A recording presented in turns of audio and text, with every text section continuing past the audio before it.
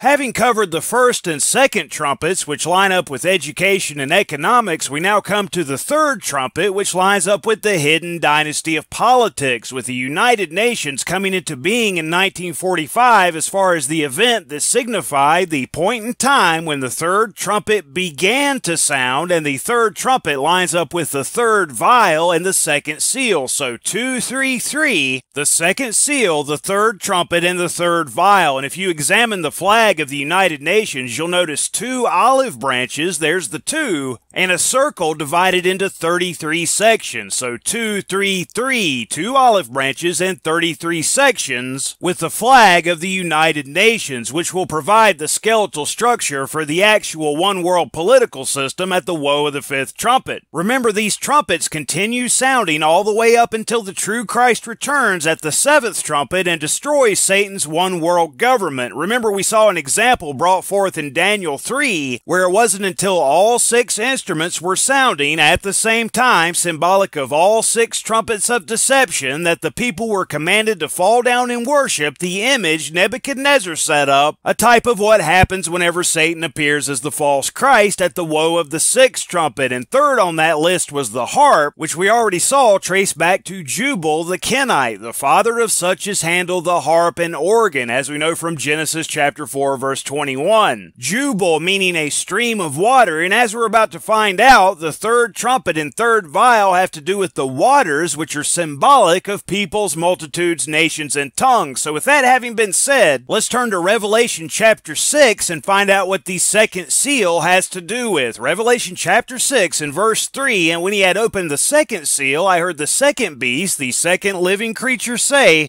"Come and see." And there went out another horse that was red, and power was given to him that sat thereon to take peace from the earth, and that they should kill one another, spiritually, ultimately, whenever Satan appears, and there was given unto him a great sword. And as Christ said in Mark chapter 13 verse 7, "And when ye shall hear of wars and rumors of wars, be ye not troubled, for such things must needs be, but the end shall not be yet." So when you hear them cry peace and safety, and the one world political system written of in Revelation 13 emerges at the woe of the fifth trumpet, that's when the end, that is to say the final 5 months before the true Christ returns, is upon us. And that doesn't happen until Satan and his angels are cast from heaven unto the earth. That's at the woe of the fifth trumpet, and that's when all 4 of those beasts you can find written of in Daniel chapter 7 rise up together in a one world political system. And that happens once the great horn of the he-goat, written of in Daniel chapter 8 verse 8, is broken, so to speak, and then 4 notable ones, the lion, the bear, the leopard, and the 4th beast, replace it at the beginning of the 5-month-long hour of temptation. In my mind, the he-goat is the shadow government of the Kenites, and the great horn of the he-goat is the United Nations, the same as the one who sends a raiser of taxes, to properly translate that verse in Daniel chapter 11 verse 20, and I believe the global carbon tax to be the raiser of taxes sent out by the United Nations. Then at the woe of the fifth trumpet, the United Nations will provide the skeletal structure for the actual New World Order, as they call it, just as the League of Nations provided the skeletal structure for the UN. So moving on now to Revelation chapter 8 and verse 10, "And the third angel sounded," beginning in 1945, in my opinion, "and there fell a great star from heaven, burning as it were a lamp." And again, this is the political beast of Revelation 13, ultimately, which begins when Satan is cast to earth along with his angels, but there is a build-up to that with the formulation of the skeletal structure of the actual New World Order with the 4 hidden dynasties. We're on the political at this point. The ultimate fulfillment doesn't happen until the 6th trumpet, and it all ends at the 7th trumpet whenever the true Christ returns and destroys Satan's one world system. "And it fell upon the 3rd part of the rivers and upon the fountains of waters." Remember, the waters are symbolic of peoples, multitudes, nations, and tongues, but it isn't until the woe of the 6th trumpet that Satan appears as the false Christ, and that third dies spiritually. Verse 11, "And the name of the star is called wormwood." This ultimately is the opposite of the living water Christ spoke of in the Gospel of John chapter 4, where he said, "The water that I shall give him, whosoever will, shall be in him a well of water springing up into everlasting life." This wormwood is the opposite of that, because for every positive there's a negative. And the third part of the waters became wormwood. They became bitter,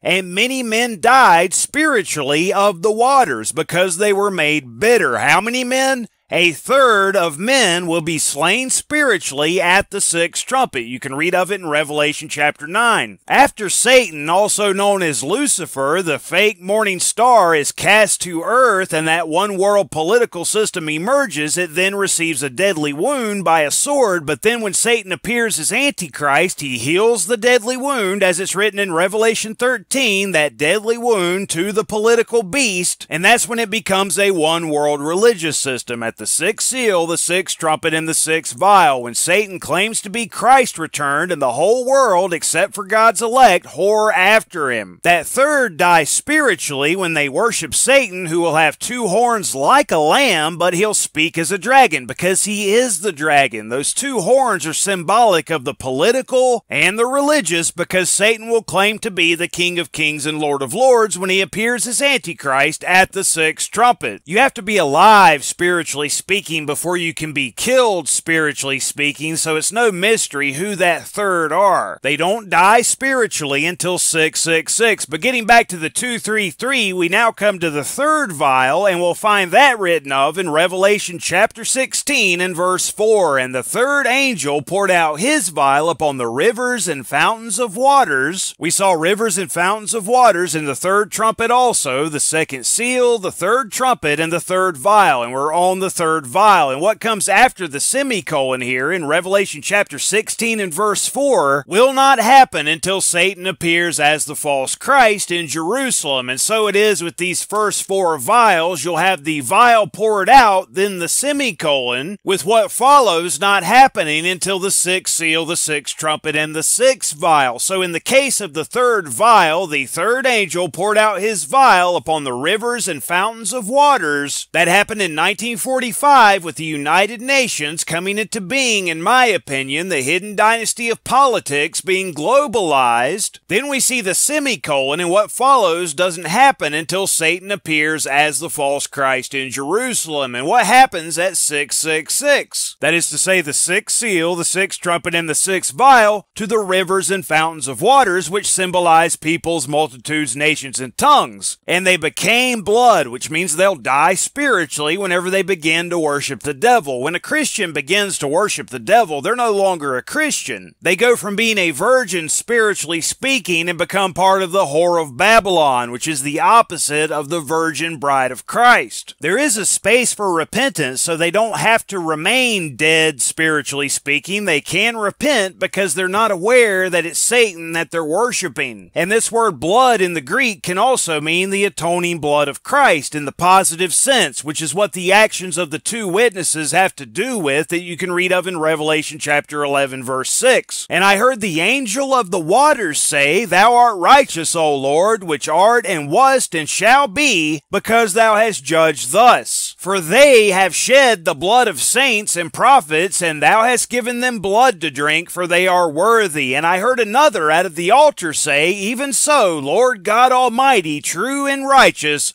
are thy judgments. So there you have it. Those responsible for all the righteous blood shed from Abel to Zechariah being the sons of Cain, the Kenites, those stones worn smooth over a long period of time. Those who run the four hidden dynasties of education, economics, politics, and religion. And at 666, the virgin bride of Christ will, for the most part, become the whore of Babylon, merging together in a one-world religious system with the synagogue of Satan, becoming partakers of their evil deeds, as it's written in the second epistle of John. Whosoever transgresseth and abideth not in the doctrine of Christ hath not God. He that abideth in the doctrine of Christ, he hath both the Father and the Son.